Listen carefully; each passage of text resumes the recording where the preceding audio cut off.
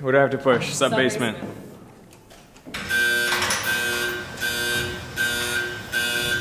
I'm at the National Institute of Standards and Technology near Washington, D.C., and I'm going to the sub-basement. It's getting dark down here. We're going to find out how they're going to redefine a kilogram. The kilogram is in trouble. Since 1799, it's been defined as the mass of a metal cylinder in a locked vault in a basement in Paris. But over the last century, careful measurements of this international prototype kilogram, and in theory identical national standards from around the world, have shown that their masses are diverging. The spread has grown to around 50 micrograms, or 50 parts per billion, and having a standard of mass that changes is unacceptable. Plus, the kilogram is the last of the base SI units to still be defined by a physical object. The meter, for example, used to be defined as the length of a platinum bar in Paris, but in 1983 it was redefined as the distance light travels in 1/299,792,458 of a second. This definition means that the speed of light is set to exactly 299,792,458.00000, etc. meters per second. Note how this works. First, you take the existing definition, say the length of that meter bar, and you measure as carefully as you can how it relates to a physical constant of the universe, the speed of light. Then you set the exact value of that constant and use it to redefine how long a meter is. I know this might seem circular, but importantly, it moves the point of truth off of the physical object and onto the unchanging constant of the universe. So naturally, the thought is to do the same thing with the kilogram, but using which constant and how?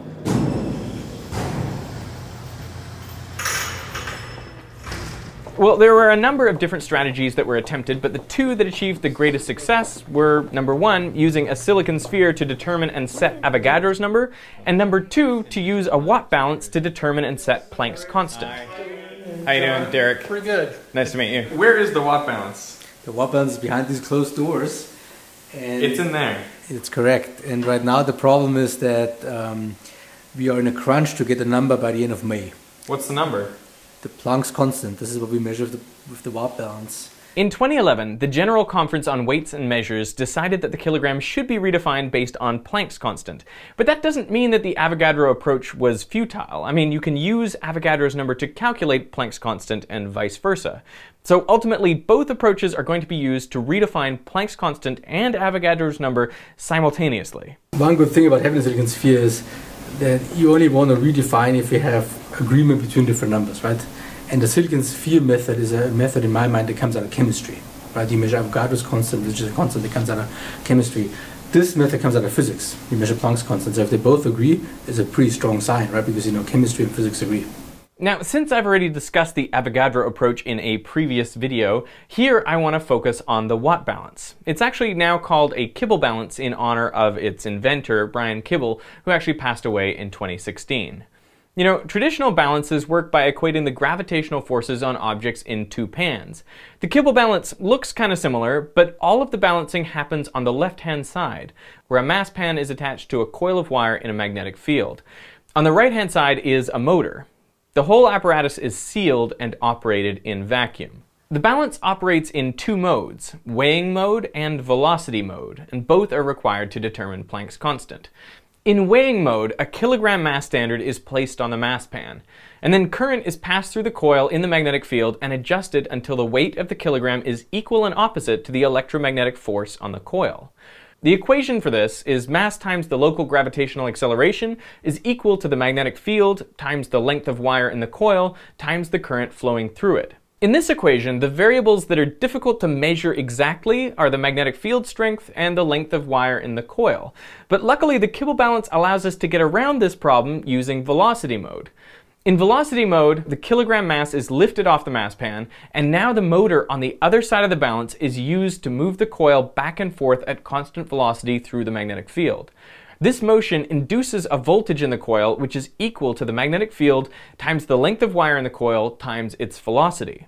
Now we have two equations which we can solve for B times L, and so we can set them equal to each other and eliminate these variables without having to know precisely what their values are. And if we rearrange a little bit, you get voltage times current equals mass times gravity times velocity. On the left-hand side, there is electrical power, and on the right-hand side, mechanical power. And that's why this was called the watt, the unit of power, balance. But how do you go from this to Planck's constant, the number that relates a photon's frequency to its energy? Well, it turns out there's actually a way of measuring voltage accurately using a macroscopic quantum effect that involves Josephson junctions. So a Josephson junction consists of two superconductors separated by a thin piece of insulator. Now, if you apply microwave radiation to that junction, you create a voltage across the device, and its value is precisely known to be hf over 2e, where h is Planck's constant, f is the frequency of the radiation, and e is the charge on an electron. Now, by tuning that frequency and stacking as many of these Josephson junctions as you want in series, you can create virtually any voltage you like very, very precisely. The way this is used in the Kibble balance is a stack of hundreds of thousands of Josephson junctions are put into the circuit with the coil as it is moved through the field. And so you exactly balance the voltage which is induced in the coil using those Josephson junctions. So you can measure that voltage very, very accurately. But how do we measure current? Well, it turns out this voltage measuring method is so good that instead of trying to measure current directly, we instead measure V on R, which is the same thing. So this current is passed through a resistor, and we measure that voltage again using Josephson junctions. And then to measure resistance, we use another macroscopic quantum effect called the quantum Hall effect, which is beyond the scope of this video, but suffice it to say that the resistance measurement will be an integer fraction, 1 over p, times Planck's constant divided by the charge on the electron squared. So if we sub all of this into our equation and solve for h, we have that Planck's constant is equal to 4 over pn squared, those are all constant numbers that we know, times the local acceleration due to gravity times velocity, divided by frequency squared times the mass, which is 1 kilogram. So here we have a very precise equation for Planck's constant in terms of the mass of 1 kilogram. Now, to get an answer that's good to, say, 10 parts per billion, you need to know all of these values very accurately. So to measure V, for example, the velocity of the coil as it moves through the magnetic field, we use a laser interferometer. As the distance to the coil changes, the interference fringes pass over a detector, and essentially by counting how many fringes go past in a certain period of time, you can determine the speed of the coil very accurately. To measure g, a device called a gravimeter was used to map out the local acceleration due to gravity in the balance room before it was built in there. The gravimeter actually drops a corner reflector down a vacuum tube and measures its acceleration, again through interferometry, counting the fringes as they pass. This is a 3D printed map of the acceleration due to gravity in the Kibble balance room. The bump is due to the mass of the powerful and very heavy permanent magnet that's in the balance. The acceleration due to gravity must continually be measured because it can be affected at this level of precision by the positions of the sun and moon and even the water table underneath the building. In 2018, the kilogram will no longer be defined by an object in Paris. Instead, it will be defined based on the fixed value of Planck's constant, which is being finalized right now as a result of all these measurements from the Kibble balances and silicon spheres. So right now what we do is we put the mass in and we get h out. And in 2018, after redefinition, h will be fixed, and we use that to realize the unit of mass. Easy. Yeah, just that easy. Yeah. Just that simple. Simple. Hey, this episode of Veritasium was supported in part by viewers like you on Patreon and by Audible, who, as you probably know because they're longtime supporters of the channel, are leading providers of spoken audio information, including audiobooks, original programming, news, comedy, and more. And for viewers of this channel, they offer a free 30-day trial. Just go to audible.com/Veritasium.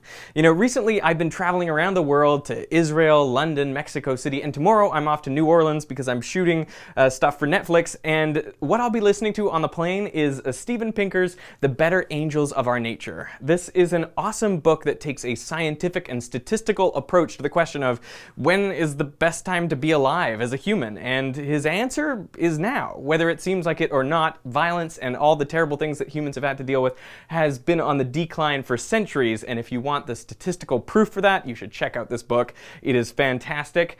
And if you want, you can download it for free by going to audible.com/Veritasium, or you can pick any other book of your choosing for a 1-month free trial. So I want to thank Audible for supporting me, and I want to thank you for watching.